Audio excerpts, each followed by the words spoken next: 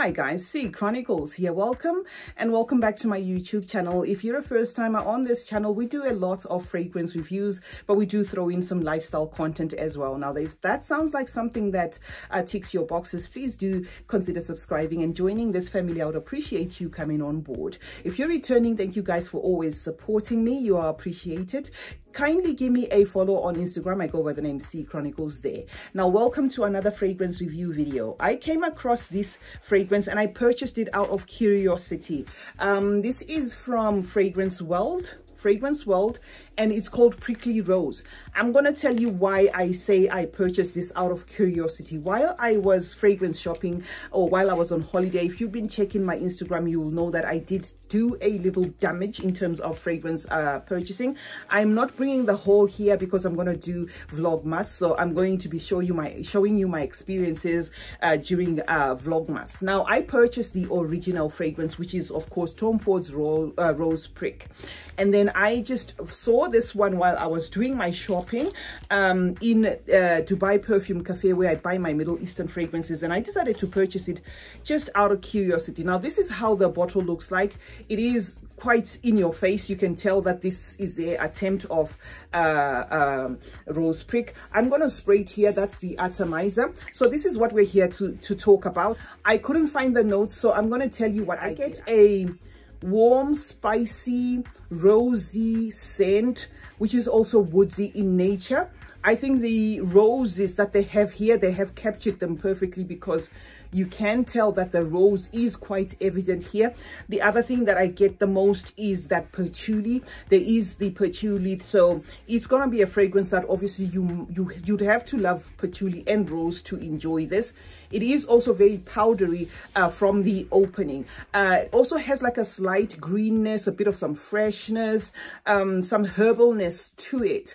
But I am going to point this out that I would say in its own right, it is okay. All right. I'm not going to say this is giving me a representation of Tom Ford's Rose Prick, because I have that fragrance within my collection, and I'll tell you where this one kind of misses the mark. Okay, so if you're curious about it and you just wanted to know, does this one kind of match up? Not quite, you know. I think this one goes a little too powdery. They captured the rose perfectly, but they missed it on the spice. The Szechuan pepper you get from Rose Prick, which is very addictive, which is very alluring, which is the one thing that draws you in. I'll tell you my experience when I went into Tom Ford. When I went into Tom Ford, I was looking at maybe a perfume. That was one that I had in mind that I might want to purchase. And then I was just open to other suggestions, because I thought, okay. And then this sales assistant, this essay, he says to me, first off, he says, no, go for Rose Prick. I'm like, no, I've been avoiding Rose Prick like a plague, because I like my rose done in a certain way. I don't like any rose, because with rose, it can go whichever way. So I wasn't quite, keen on that. And he said to me, no, he just said to me, spray it on the tester paper, just try it. And I'm thinking, okay, why is this dude insisting that I purchase Rose Prick? So I did spray it. And then I said, I'm going to take a little walk around the store to see what other options, like what other things that I might want in the store, and I'll come back. Guys, there is that Szechuan pepper in Rose Prick that will tell you to go back and buy it. And I don't get this, okay? That Szechuan pepper is crisp. It gave me like a berry spice, like a spicy aromatic berry kick with those roses, and it just drew me to just go back. And what I had done then, I said, no, okay, I'm gonna take this piece of paper and I'm gonna put it in the, in my wallet. And I could smell it after I zipped up my wallet. So it was quite an easy decision for me to make. Now, when it comes to this one, and this is what we're talking about, I'm gonna do a comparison of the two, if you want me to do a comparison of the two.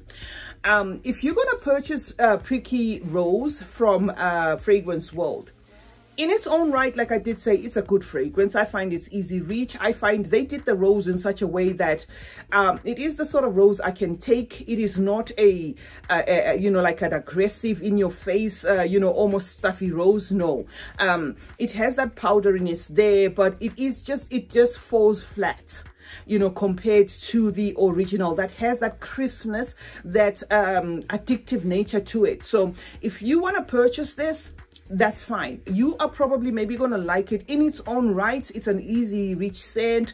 It's one that you can spritz around the house. But if you're gonna purchase this and say, I have smelled Tom Ford's Rose Prick because I bought a pricky rose from Fragrance World, maybe not. You know, that Rose Prick has got that classy element to it, and again, like I said, it is that citron pepper that interprets in a very artistic, you know, master perfumer.